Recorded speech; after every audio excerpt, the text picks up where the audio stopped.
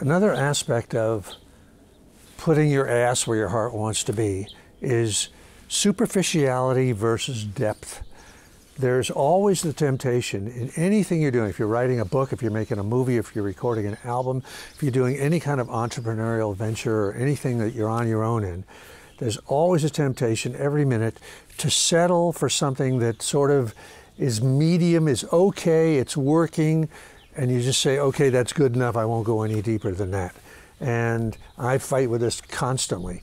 But if you're going to put your ass where your heart wants to be, you got to put your ass in there all the way to the best level you can possibly do it. And this is a reason why sometimes it's great to have an editor or somebody that's kind of looking over your shoulder, or a trainer, or somebody that's holding you to account. You can't settle for that mediocre thing. People just quit at the superficial level of proficiency. So anyway, if you're going to put your ass where your heart wants to be, you got to put it in there all the way to the best you possibly can do it.